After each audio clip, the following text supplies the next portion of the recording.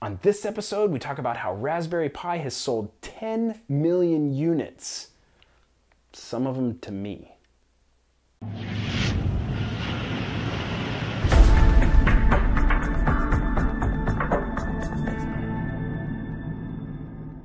Hello everybody, and welcome to episode 11 of Daily IoT. Just a quick episode today covering just a little bit of news, but it's big news, and it's from Raspberry Pi. Haven't talked about the Pi in a while on any of my YouTube videos, but really the Raspberry Pi was kind of the first, other than microcontrollers, platform that I started using to do Internet of Things projects. And today, I saw it on Twitter, they also had a blog post on it that I will link up below, announced that they have now sold over 10 million Raspberry Pis, which, to put this in perspective, I was thinking, gosh, it seems like they just sold 5 million. So I went back and looked, and it was literally just a little over a year ago, year and a half ago, February of last year, they put a blog post out saying we've now sold 5 million. So in about 19 months, we went from 5 million sold to 10 million units sold. And it took 3 years prior to that to go from 0 to 5 million. And I don't want to say that the curve's exponential, but you know, it took them a while to get to 1 million, and that was a huge deal. And then, like I say, last year they got to 5 million, and now we've gone from 5 to 10. We've doubled in just over a year and a half. Raspberry Pi continues to dominate in, I'm not going to single it out to IoT, because as the blog post points out, the Raspberry Pi was not created for Internet of Things. Eben Upton created the Raspberry Pi in the hopes of getting, his mission was to get more people to enroll in computer science majors, and they wanted to get it into kids' hands and start using it for education, and then they've massively delivered on that goal, but you know, it's trickled out into the Internet of Things. People are using it in maker projects. It's amazing. It's just a huge, cool thing to see. They can't believe how much it's grown, but super excited for them. So that's big news. In addition to that, to sort of celebrate, they say, the 10 millionth Raspberry Pi being sold, they also came out with a standard Raspberry Pi kit that includes, I mean, it looks like an Apple product. It's white everything. The box is super sleek. But it's got a book in it, a very popular Raspberry Pi project book. It's got a Raspberry Pi, obviously, and some other things. It's sort of their official starter kit for Raspberry Pi. So that's news coming out of the Raspberry Pi. If you've never played with a Raspberry Pi, I would highly recommend, if you're looking for something that has good horsepower, you need to do like video, camera capture and things like that, Raspberry Pi is a great platform to get started with.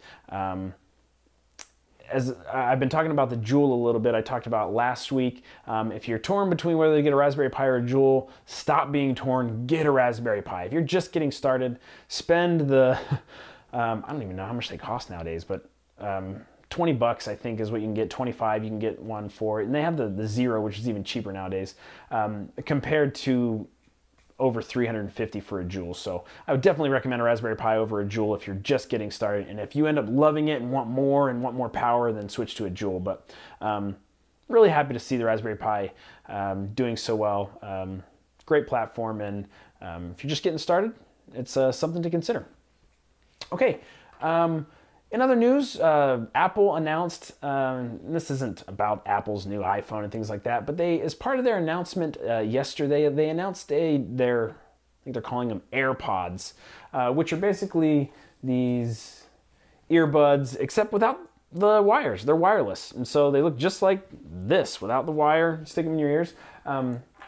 The protocol on that is Bluetooth. So if you've been hacking around with Bluetooth in any of your platforms to use like a Bluetooth speaker device, the Apple AirPods would fit the description of that. You could use those to hack around to get audio in one of your projects on a platform that has Bluetooth. So that was just one of the things Apple announced, but it's the only one I care about because it's Bluetooth.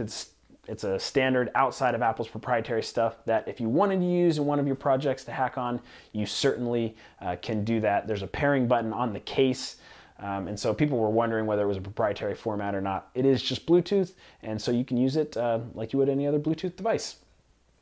Okay, last up, I feel like it's kind of a weird episode because I'm talking about the Raspberry Pi. I'm going to talk about the Photon here in a second, and I'm wearing an Onion Omega shirt. It's like I got platforms all over here.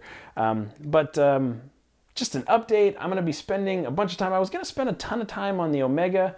I was super excited about the Omega 2, and I was supposed to get an early version of it. I had talked to those guys, and they were going to send me an early one. I was going to start putting content out actually on the Omega 2 before it even got into people's hands to kind of give people a head start, but they're super busy over there. I don't blame them at all. They've got a lot of stuff going on with the Kickstarter closing out. So I'm going to switch gears. I've had a Photon itch that I got to scratch, and so I'm going to just be hammering on the Photon for the next couple weeks, I think, just trying a bunch of stuff, diving deeper into the platform. And so if you have any questions about Photon or anything that you're curious about on Photon that you'd like me to investigate, I'm going to be jamming on the platform for a little while. So would love to answer any questions or try anything out that maybe you don't have time to look into that you're curious about on the Photon. So be happy to do that. Just let me know. Also want to say thank you. I do this every week, every episode. Thank you for subscribing, but we have passed 800 subscribers, which is super humbling. I really appreciate everybody watching. And my son recommended that I do something for 1,000 subscribers to celebrate, and I think I will. And I think I'm going to do something in the show. So when we hit 1,000 subscribers, we got to do some sort of cool giveaway. I don't know what that looks like yet, but if you have suggestions, stick them down in the comments. Would love to hear it. Again, if you have any questions about the Photon, please stick those down in the comments as well. All right, that's it. That wraps up the show for today. Question of the day, going back to Raspberry Pi. Have you played with the Raspberry Pi? And if so, what are your thoughts? How does it compare to other platforms that you've tried? Appreciate everybody watching Daily IoT, the show where together we're learning all about the Internet of Things, one day at a time.